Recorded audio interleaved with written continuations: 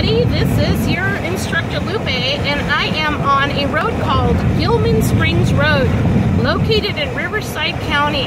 Due to the last rains, look at the beautiful lake that has appeared in this valley.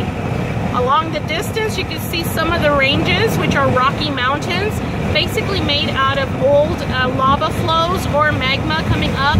They're basically buttes.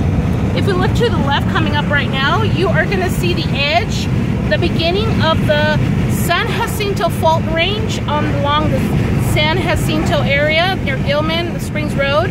And as I go back, you can see off in the distance the size of that lake that has developed.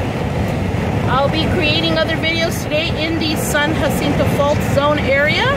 And look at how beautiful and green everything is. So this is your instructor Lupe showing you the valley here in the Riverside County area along the area of the San Jacinto Fault Zone.